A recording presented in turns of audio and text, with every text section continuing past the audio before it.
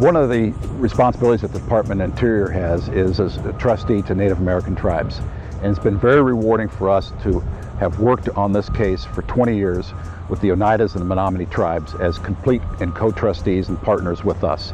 And to see the cultural benefits that have accrued back to the tribes from a cleaner Fox River and Green Bay, to see some of the restoration projects occurring on tribal lands has been very rewarding to us and very satisfying.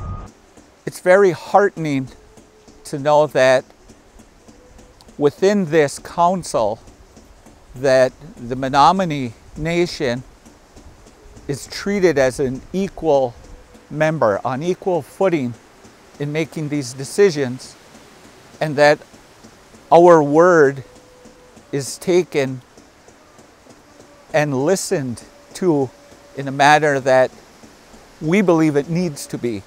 And it's great to have partners that take us seriously, and Menominee couldn't be happier that we have partners that believe as we do.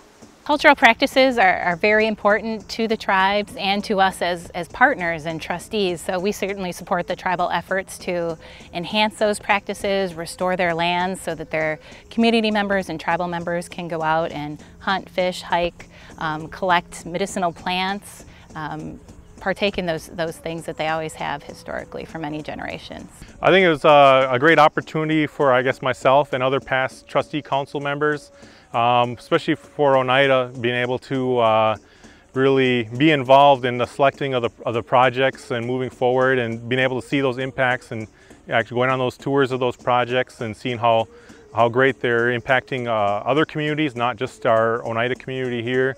Where we are standing is an example of one of those types of projects the funding helped with.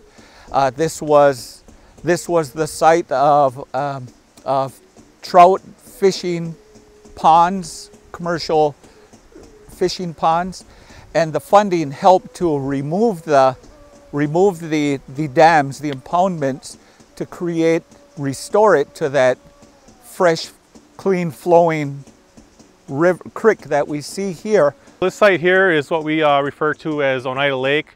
It's been it's been on the, I guess, the wish list for tribal members for 20-30 years easily, since a lot of our traditional fishing ways have been harmed by the PCB contamination. So a lot of our tribal members were looking for a place where we could collect clean fish and recreate, swim and have fun with our families. Within this region, it's a system. Everything is interrelated. So many times it does not matter if the project is on the Menominee reservation per se, or within the region, because we know everything is related. We're taught that. Our elders teach us that. We have a responsibility to the land. So if we can make sure that the environment, with all of our relatives, the fish, the birds, the four-leggeds, the water, the trees, if they benefit, then the human species also benefits.